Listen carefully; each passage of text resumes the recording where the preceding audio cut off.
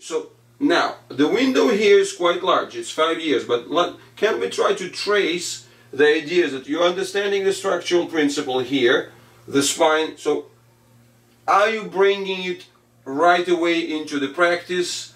How is it kind of clicking there, or it's still difficult?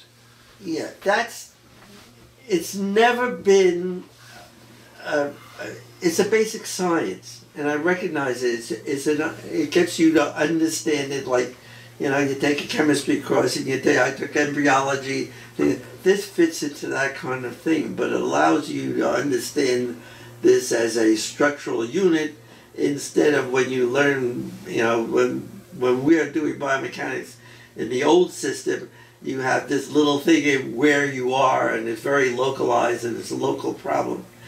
In this model, you see a more generalized situation, and in manual therapy, when you're doing that, you understand the body as a functional unit.